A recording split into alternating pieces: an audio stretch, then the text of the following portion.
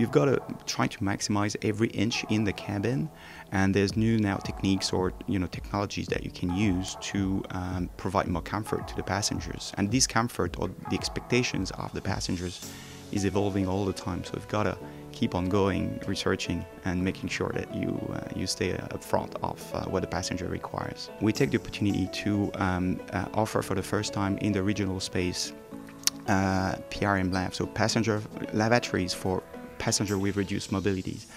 And I think more and more people, will fly with disabilities or with a certain level of constraints. I mean, it can be parents with, young kids, can be elder people.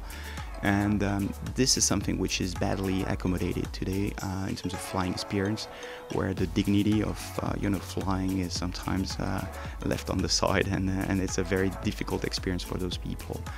So we're very proud to have introduced this, and the more we dig into that subject of reduced mobility and accessing the plane, the more we think that there's more to be done in that respect moving forward by all airlines and manufacturers.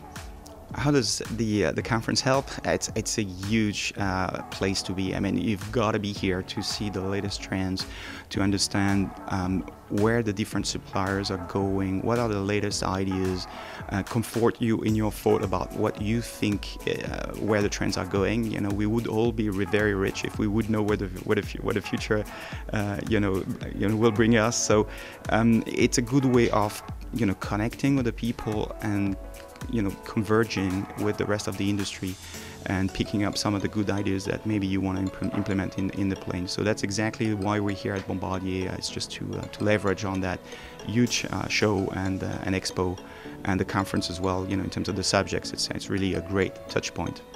The subject of the panel I'm on is really solving the spatial puzzle. As a manufacturer and an airframer, how do you make sure that you take every inch out left in the cabin and you turn it into a comfort or opportunities for airlines? So it's going to be how we can brand the cabin better, how we can make the passenger experience easier.